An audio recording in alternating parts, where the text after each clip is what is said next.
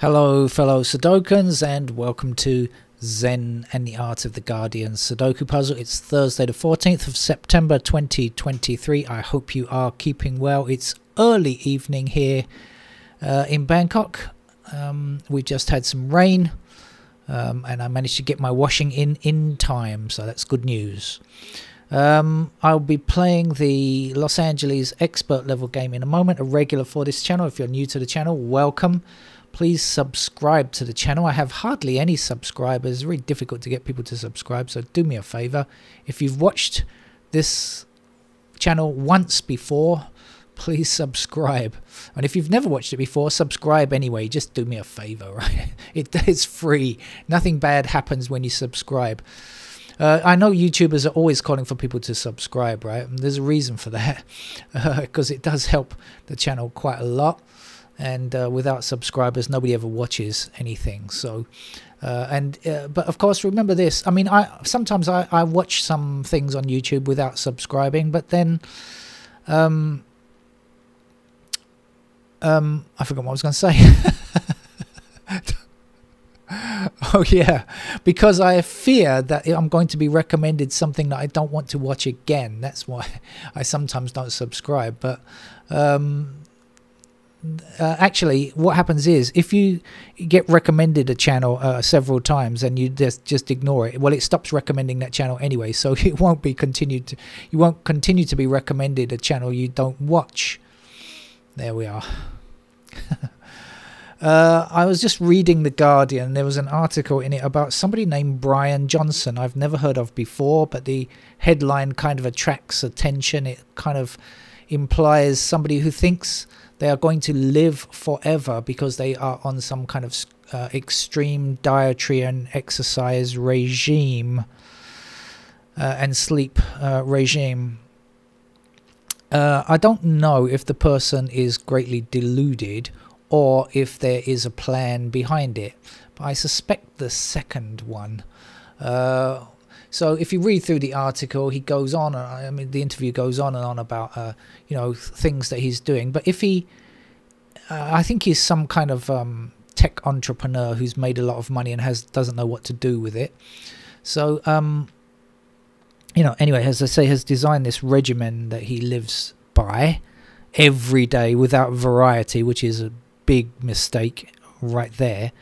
But does he really understand statistics and how they work? I mean, you know, the thing is, right, we have lots of things that will work statistically. In other words, if you do exercise every day, you are statistically more likely to have better health and thereby statistically likely to live longer. But you are not guaranteed to do that. If you eat certain types of food, you are more likely to have good health. Your diet and your stomach is in good condition, and you know your health is in. You have all the nutrients that you need. You don't contract scurvy or something like that from a lack of vitamin C. Well, then you are likely to live longer.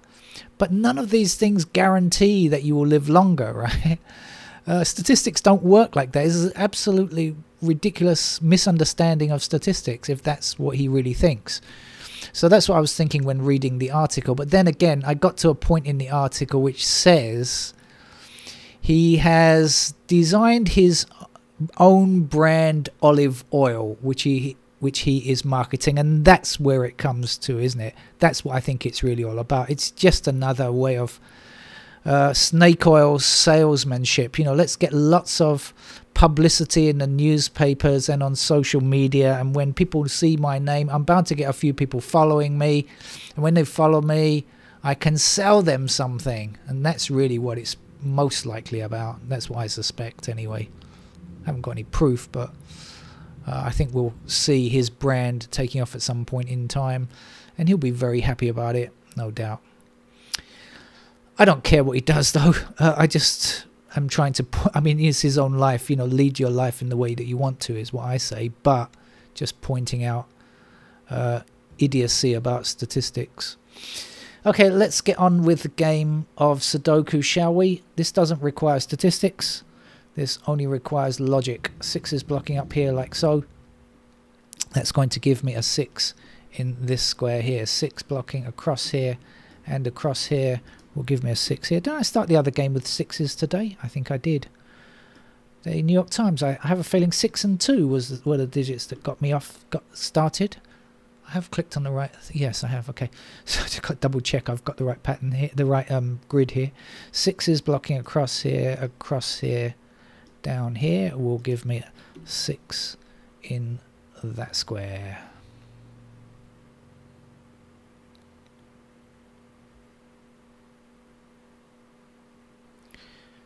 Okay.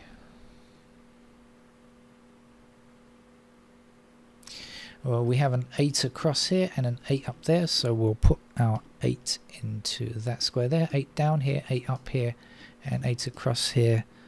That's given me an 8 there. 8 up and across there. Oops. There's an 8.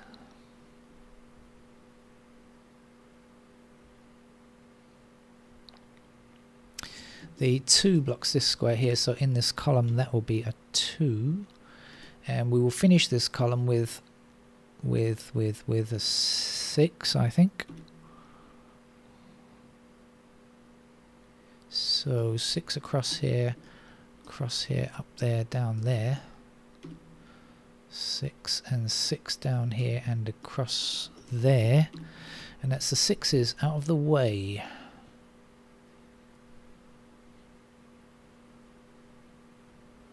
Uh, 4 across here and across here will give us 4 in that square. 1 blocking down here puts a 1 here, and we'll finish there with a 3.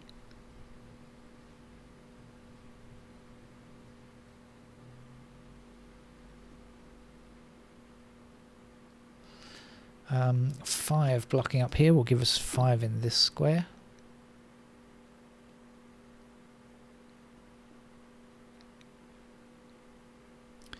Two across here means that's 2, that's 7. 7 across here and up here puts 7 into one of those squares, blocking down, 7 down here, 7 across there, there's a 7.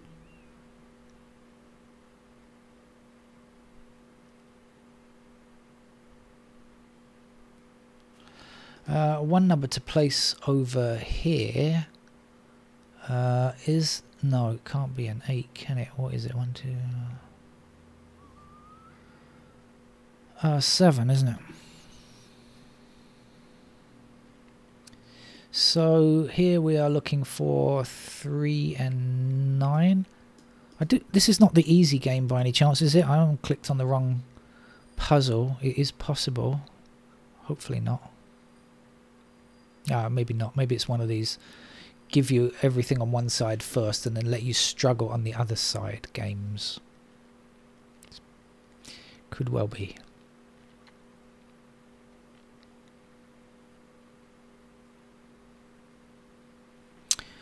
We have 5 across here and across here, so that would give me a 5 in that square.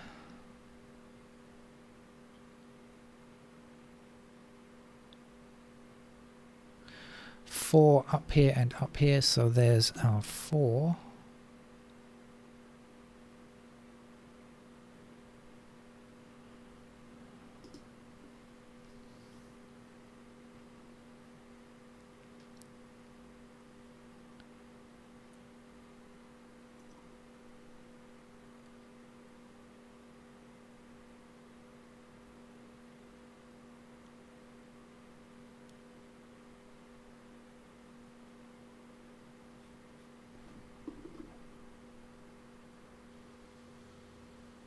Oh. Damn. Just getting some messages here.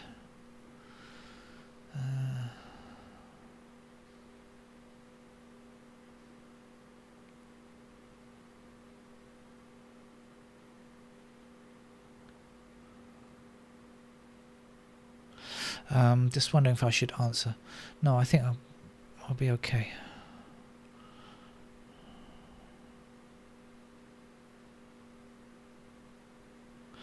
We have 1 and 9 blocking down here. We have 1 and 9 blocking across here, like so. So we have a pair of 1 and 9 in those squares.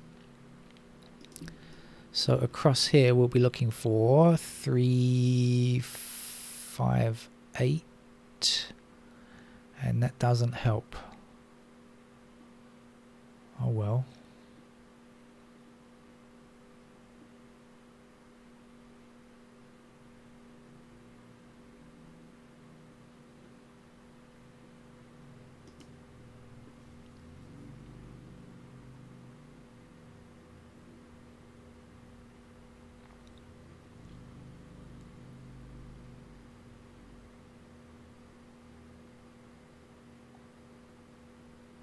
Ah, okay, so if this is 1 and 9, when the 5s block across here, 5 will be in one of those squares blocking up there, 5 blocking down here, and 5 across here.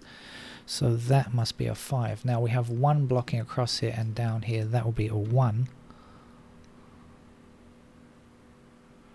2 blocking down here, putting 2 into... Oh, and 2 blocking across there, we can get our 2 there. 2 down, 2 down, 2 across there, there's our 2.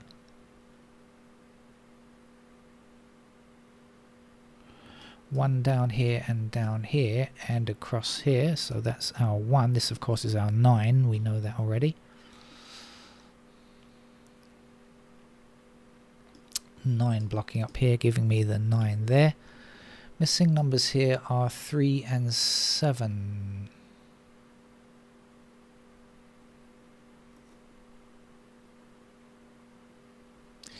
Seven blocks here, so we get a 7 in that square. And 7 down blocking across, and like this means we place a 7 there. At the bottom here we're still looking for a 3. Still need a 3 in that square as well.